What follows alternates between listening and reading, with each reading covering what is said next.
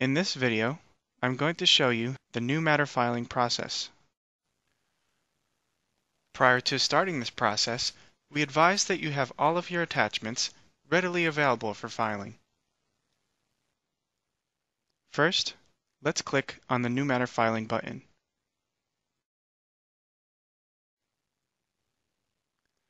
Then, we'll want to select the industry affected, matter type, and matter subtype.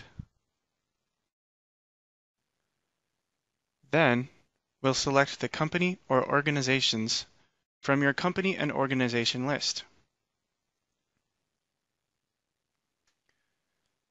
You'll notice that the title and filing description will auto-populate based on your selections. You may make adjustments to these fields as needed.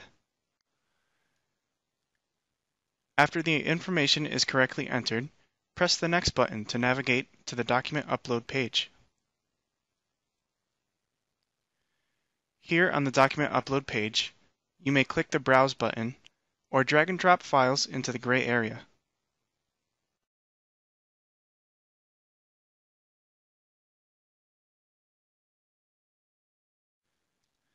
After the document is uploaded, adjust the document title if needed.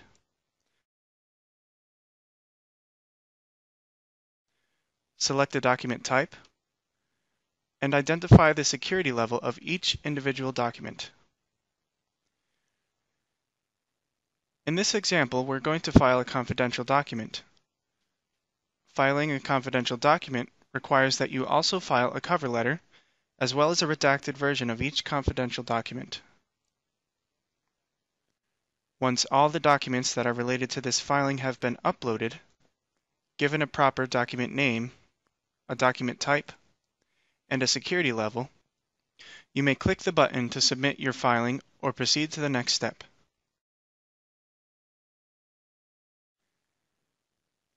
Because I'm including a confidential document in this filing, I am also required to fill out the Request for Non-Disclosure form to justify the need for confidential filing. Check the appropriate boxes and fill out the justification field.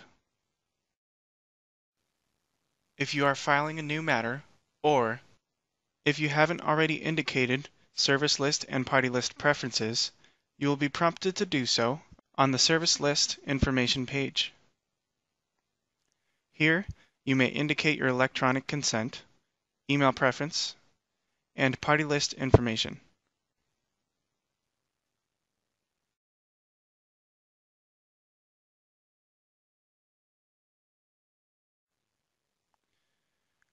On the Matter Filing Confirmation page, you may review your submitted filing.